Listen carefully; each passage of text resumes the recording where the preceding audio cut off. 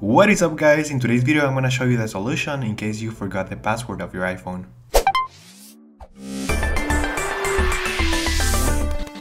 Alright, so I guess you have tried everything up until the point that your phone is currently disabled.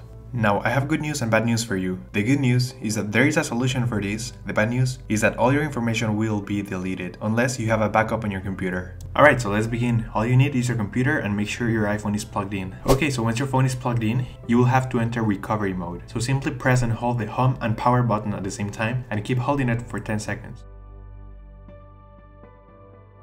So after 10 seconds have passed, you will need to release only the power button and keep holding the home button until you see the message on iTunes saying that your phone has entered recovery mode, as you will see here in just a few seconds.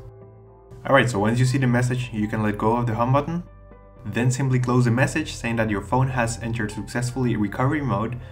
So after you close it, you will have to click where it says Restore iPhone. This will restore your phone to factory settings, and it may take a while if you haven't downloaded the latest iOS version. If that's the case, it may take up to 2 or 3 hours. So not to bother you guys with the whole process, I'm gonna fast forward the camera and I'm gonna be back when the phone is back on.